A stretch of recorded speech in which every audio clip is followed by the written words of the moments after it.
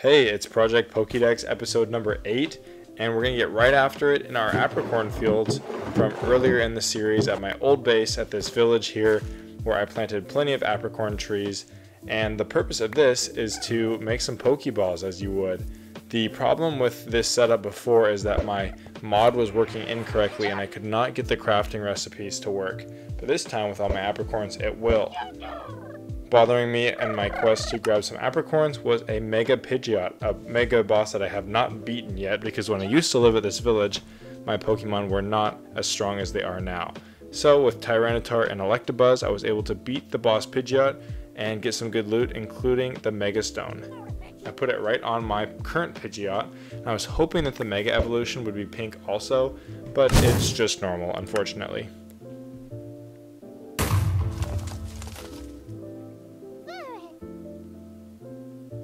After I moved on from that, I went back to my new base and had quite a bit of apricorns to work with.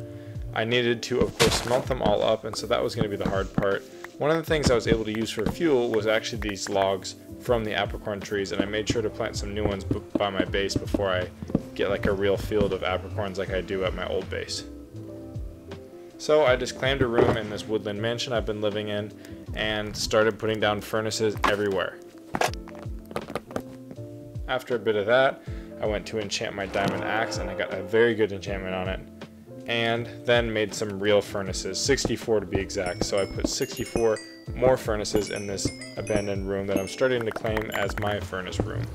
I think I'll come back here someday soon and actually make like an automatic furnace setup with like hoppers and minecarts and stuff, but for now this will have to do.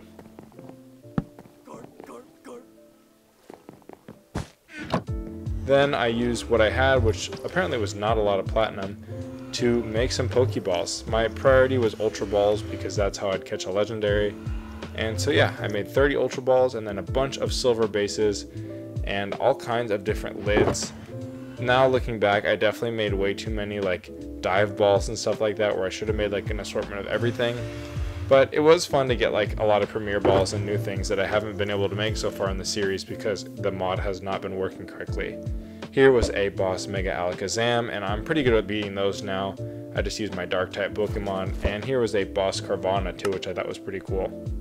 He actually gave some good loot, an XL candy. Then I found an Ultra Wormhole. I've been meaning to go into one of these lately for a while now and actually get the full experience of, you know, Ultra Space. It was very laggy for me, so I apologize for all these clips just being kind of laggy. But there's just loot and bosses and raids and everything everywhere. It's kind of like overwhelming, especially for like my computer to be able to handle it. But Ultra Space is so cool and there's so many raids everywhere. So I'm not even going to show them all, but here's just some of the highlights, like things like Pupitar. I definitely need to come back here with like a bunch of Ultra Balls and just see how much stuff I can catch for my Pokédex. But for now, doing some raids has definitely helped my Pokédex for this episode, and the loot is very, very good. The scariest thing with these like group battles where there was 5 or 6, I guess 5 Pokemon at one time, but Tyranitar's Earthquake was usually able to take on most of them, and that helped me out a lot. Here I caught a Tyrantrum that was pretty high level. Oh, and that's one more thing about Ultra Space is that all the Pokemon are pretty much high level, so it's kind of hard to not catch anything that's like a low level. And so for building a new team, I can just look in my PC and things are already like level 50 plus, which is definitely helpful.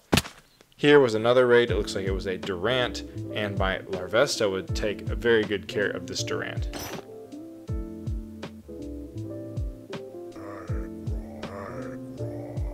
Even when I die too, it is good because other people can try to beat the boss for me, and in this case that's exactly what happened, although I didn't catch it. Here was a more overpowered boss with Greninja, and my Electabuzz that's level 41 got demolished. So when you don't beat him, you get blown out of the den and can't catch him. Also in Ultra Deep Space, I realized that there's a lot of like rare Pokemon, like Trico was just like everywhere, all kinds of like evolved Pokemon. Here's me just doing some more raids. This was a Pinsir. And also you get lots of TRs that are good, so I can train up a team with good moves. There I actually caught an unknown with an Ultra Ball, and then ventured off even farther to look for more items.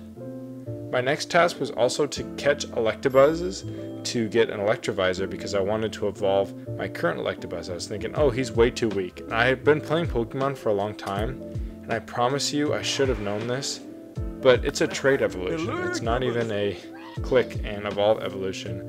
And I was very disappointed to relearn this. But I promise you, I'm not that much of a noob at the game. I should have known this. But yeah, it was pretty sad, and I was upset. And I debated cheating and doing /trade evolve, but I'm not going to do it. I'm not a cheater. And here is my dual blade. I use a dust stone that I got, and he has evolved to Aegislash. And finally, my Larvesta, who has been getting trained up for a long time now, got all the way to level 58, and he evolves at 59, so I went to go train him up. But I found a Charmeleon in the wild, which is perfect. Charizard's one of the Pokédex entries we need still, and I caught him before evolving Larvesta into Volcarona. Look at that thing.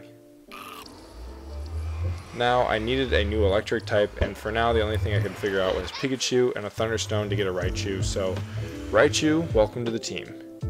Also, there was this yacht out in the middle of nowhere that I found when I was looking for stuff, and it had quite a bit of loot. I feel like the more adventuring I do, the more I realize I need to do more adventuring.